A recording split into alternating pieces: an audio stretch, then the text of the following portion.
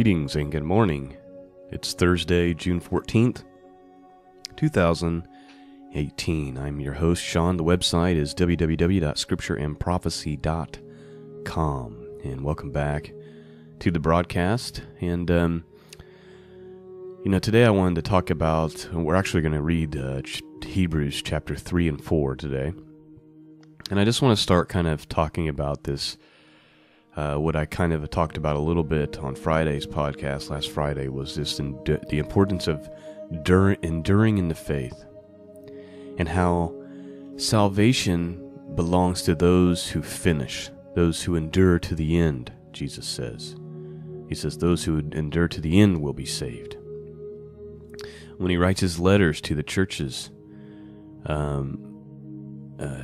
when you read the book of Revelation, you read the letters to the 7 churches, over and over and over, you see this theme about endurance, about finishing.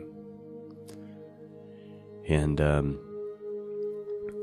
remaining, the importance of remaining in the faith, because it's less about, did you follow XYZ? It's, do you have faith? Do you believe? Have you trusted in the finished work of Jesus Christ? Have you entered into the final Sabbath, the rest that is found in Jesus, in Messiah? Have you entered into that rest? Or are you like the unbelieving Israelites in the wilderness, and their carcasses fell in the wilderness, and they wandered 40 years because of their unbelief? It wasn't because they didn't obey all the rules and laws, which they didn't. Ultimately, it was because they failed to believe. And so I want to start maybe having a conversation over the next few weeks about this, about endurance, about belief, and also about the day of the Lord is another thing I'm looking into. Because when the resurrection happens really depends on what your definition is of the day of Christ and the day of the Lord. And so I'm kind of examining that. And so these are the kind of the thoughts that I've been having lately and that I want to share with you over the next several weeks probably. Today I just want to read chapters 3 and 4 out of the book of Hebrews, which talks about entering into the rest of Christ, which can only be entered in through belief, which you have to hold fast to. You have to hold confidence in. Otherwise, and you have to hold it till the end. You have to finish. Paul talks in his other letters about finishing that race. Run the race as though you were trying to win it. And this idea of endurance. And Jesus wouldn't be talking to us, again, about having to persevere. That's a word that he uses a lot. Persevere in the faith. We wouldn't need to persevere in the faith unless we were potentially going to experience life in such a way that our faith requires perseverance. And I think as we look at the world today, we look at the way things are and the way things are developing, and the insanity that's developing around us, and the disdain and hatred for God, godliness and Christianity. What's happening to our brothers and sisters in different parts of the world. Perseverance and endurance certainly comes to mind. It is something that we're going to need, and that we need right now. The spiritual warfare is ramped up to levels I've never seen in my life, never experienced in my life, in my walk. And I'm sure many of you understand what I'm talking about. And not only do we have to persevere in the faith, maybe you're listening for the first time and you're hearing, hey, trust in Jesus, trust in Christ, there is no other way. And you're being resistant. And the scripture says, and we're going to read that here in the book of Hebrews, as the writer of Hebrews quotes it from the Psalms, today, if you hear his voice, harden not your hearts, as in the provocation in the day of temptation in the wilderness, talking about the unbelieving Israelites. Today is the day of salvation. today. Tomorrow is promised to no man. Let's take a look at the book of Hebrews. So if you are reading along in a Bible, chapter 3 and 4 is what we're going to be reading. I'll be reading from the King James Version this morning. And let's just dig in and see what the Spirit of God has to say to us today. Chapter 3, verse 1. Wherefore, holy brethren, partakers of the heavenly calling, consider the apostle and high priest of our profession, Christ Jesus, who was faithful to him that appointed him, as also Moses was faithful in all his house. For this man was counted worthy of more glory than Moses, inasmuch as he who hath builded the house hath more honor than the house. For every house is builded by some man, but he that built all things is God. And Moses verily was faithful in all his house as a servant, for a testimony of those things which were to be spoken after. But Christ as a son over his own house, whose house are we. Listen to this, friends. But Christ the son over his own house, whose house are we, if, big word there, if is a big word. The writer's saying, you are this, if you are the following thing. But Christ as a son over his own house, whose house are we, if we hold fast the confidence and the rejoicing of the hope firm until the end. The writer's saying, hey, you're a partaker in this, you're part of this. You're part of this thing with Messiah. If you hold fast to this belief, if you remain confident and joyful in this belief until the end. Which means if you don't remain confident in it, you don't continue to be in belief, in faith until the end, you are not part of the house of Messiah. Verse 7, wherefore as the Holy Ghost saith, today if you will hear his voice, harden not your hearts as the provocation in the day of temptation in the wilderness, when your fathers tempted me, proved me, and saw my works 40 years. Wherefore I was grieved with that generation, and said, they do always err in their heart, and they have not known my ways, so I swear in my wrath, they shall not enter in to my rest. Those 7 verses, verses 7 through 11 that we just read there, that's a quote from the Psalm 95, which is also verse 7 through 11, which says, for he is our God, and we are the people of his pasture, and the sheep of his hand. Today, if you will hear his voice, harden not your heart as a provocation, as in the day of temptation in the wilderness, when your fathers tempted me, proved me, and saw my work. God's saying, look, they saw all these things, witnessed it with their own eyes, saw all these miracles, but still fell to temptation, which was the temptation to fall into unbelief. 40 years long was I grieved with this generation, God said, and said, it is a people who do err in their heart and have not known my ways, and to whom I swear in my wrath, they should not enter into my rest. Verse 12, take heed, brethren, lest there be in any of you an evil heart of unbelief, in departing from the living God. He's saying, be aware. Take inventory of your life, of your heart, lest there be in any of you an evil heart. And what causes the evil heart? Lack of faith, unbelief.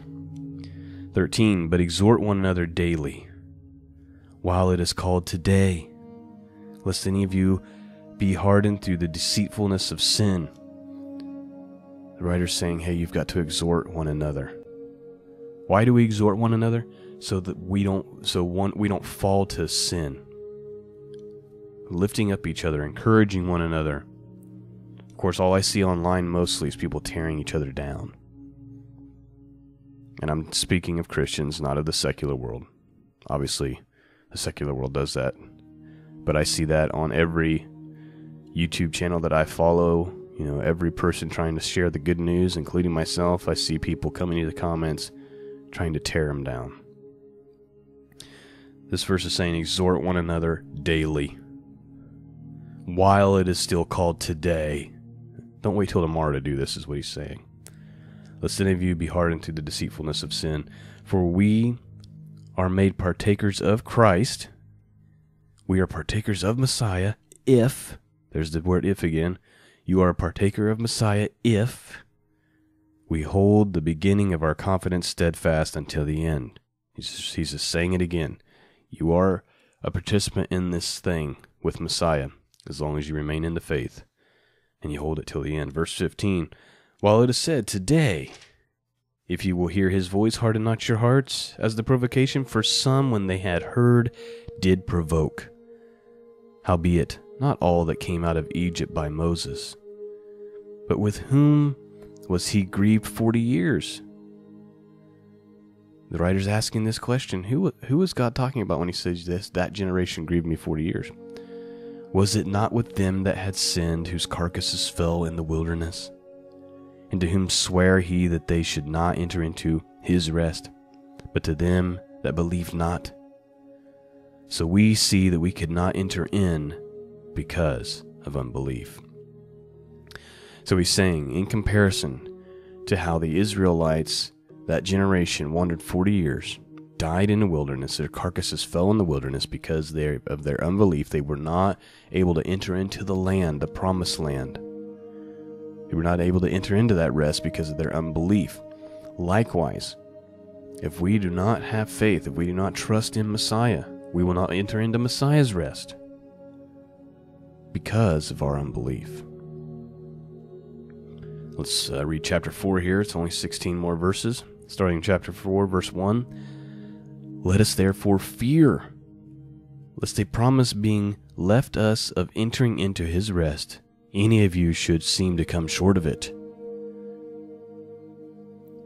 He's saying, take this seriously. This needs to be taught in the church more. Because all you hear is the fuzzy, lovey. And look, there is some parts of it that are that way. But people are not hearing, hey, persevere in the faith. Hey, repent of your sin. Hey, examine your faith daily, the scriptures say, and make sure that you're in the faith. Work your salvation out with fear and trembling, the scriptures say. This is very serious. You have to take it serious. Let me start over. Let us therefore fear, lest a promise being left us of entering into his rest, any of you should seem to come short of it. Verse 2, for unto us was the gospel preached as well as unto them. But the word preached did not profit them, not being mixed with faith in them that have heard it. For we, which have believed, do enter into rest. As he said, as I have sworn in my wrath, if they shall enter into my rest, although the works were finished from the foundation of the world. For he spake in a certain place of the seventh day on this wise, and God did rest on the seventh day from all his works. And in this place again, if they shall enter into my rest, seeing therefore it remaineth that some must enter therein, they to whom it was first preached enter not in because of unbelief. The writer here is talking to some Jewish believers, or Jewish audience. That's why the book is called Hebrews. He's talking about how the gospel was preached to them first, and they did not get to enter into the rest because they didn't believe. Verse 7. Again, he limiteth a certain day, saying in David, today, after so long a time, as it is said, today, if you will hear his voice, harden not your hearts. For if Jesus had given them rest, then would he not afterwards have spoken of another day? There remaineth therefore a rest to the people of God. For he that is entered into his rest, he also hath ceased from his own works as God did from his. He's talking about you're no longer trying to, your salvation is no longer about effort. You're entering into a permanent rest in Messiah. For he that hath entered into his rest, he has also ceased from his own works, as God did from his. Verse 11, let us labor therefore to enter into that rest, lest any man fall after the same example of unbelief. The example he's speaking of is the one that we've been talking about this whole time, the Israelites failing to enter into the promised land because of their unbelief. For the word of God is quick and powerful and sharper than any two-edged sword, piercing even to the dividing asunder of soul and spirit, and of the joints and marrow, and is a discerner of the thoughts and intents of the heart. That's a very powerful statement, verse 12 there, about God's Word. God's Word. This is why we do this. This is why Scripture and prophecy, truth-fed, why this exists.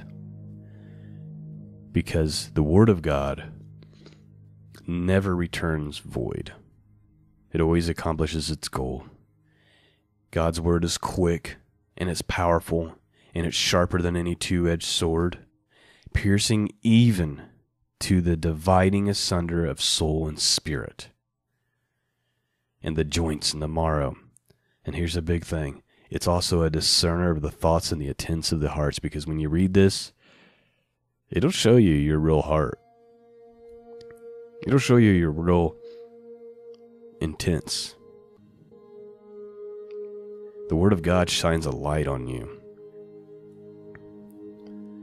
That's why you see people flee from the Scriptures like a light, like a flashlight being shined on a cockroach.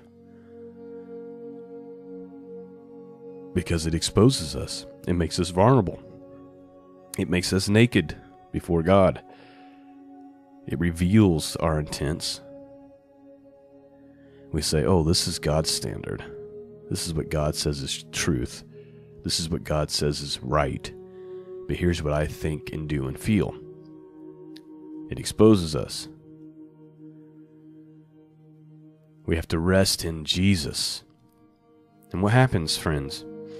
When you put your faith in Christ, you believe and you trust, you say, I can't do this on my own. I need this mercy, this forgiveness that's a free gift from God through the shed blood of His Son, Jesus Christ. Anyone who believes this, who believes that God rose Him from the dead, will be saved. Then what happens is God gives you a new heart. And He writes the law on your heart, and the Spirit of God comes upon you. You become a new creation, a new creature in Christ. Old things pass away, behold, all things become new. What that means is not that suddenly you become perfect and never sin. What it means is that the old man, you're just not the same. You're different. And I'm not, I heard a pastor once say, I'm not who I want to be, but I'm not who I used to be. And that's certainly true for me, and hopefully it's true for you. We're not who we want to be, right? We still fail and fall and have to seek the forgiveness and the mercy seat of Christ. But man, not anything like what I used to be like, right? A few more verses left. Let's continue. Verse 13, neither is there any creature that is not manifest in His sight, but all things are naked and open unto the eyes of Him whom we have to do. Verse 14, seeing then that we have a great high priest that is passed into the heavens, Jesus, the Son of God, let us hold fast our profession. For we have not a high priest which cannot be touched with feelings or infirmities, but was in all points tempted, like as we are, yet without sin. Let us therefore come boldly unto the throne of grace, that we may obtain mercy and find grace to help in time of need. That is chapters 3 and 4 out of the book of Hebrews. This thing we call the walk, it requires perseverance and endurance, and it's hard. And if we're not careful, we'll find ourselves falling to some old things and some old ways. And what happens is when you start to fall to sin, you start to stumble, It damages your relationship with God. It creates a separation between you and the Father. And when that separation begins to happen, your faith starts to waver. And you start to question, is this even really real? Well, you start to go through all those emotions.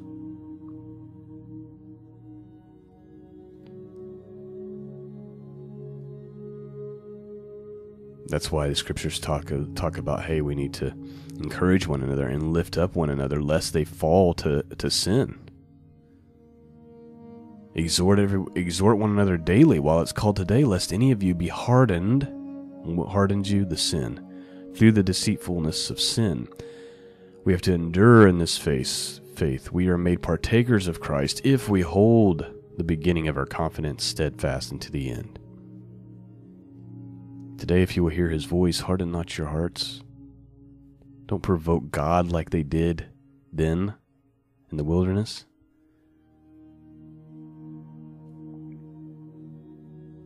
Must persevere in the faith.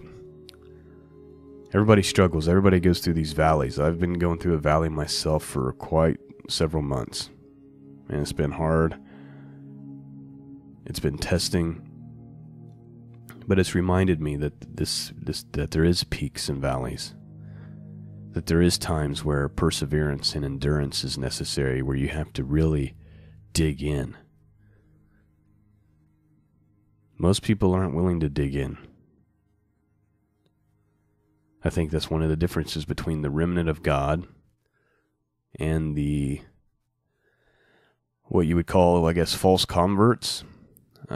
People who aren't really in the faith. They're just, they're just dead bones.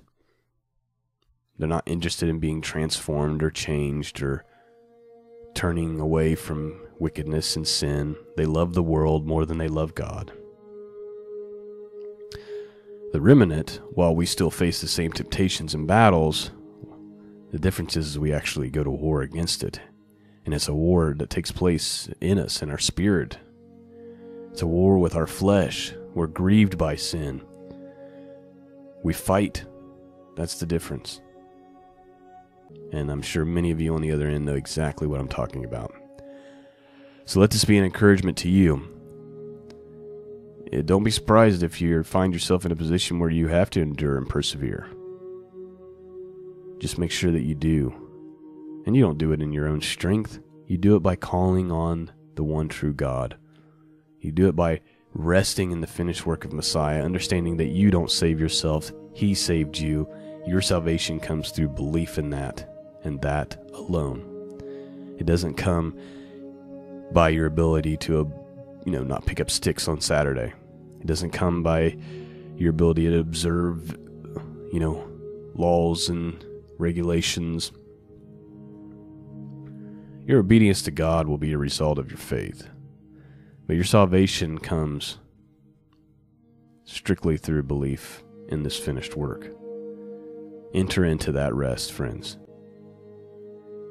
And if you're listening to this podcast and you've been wavering and you've been on the fence, today is the day of salvation. Today, if you hear his voice, call upon the name of Jesus. Trust in that. Walk in it. Start to learn about it. Start reading the Bible. Not as a means of salvation, but as a means to understand God.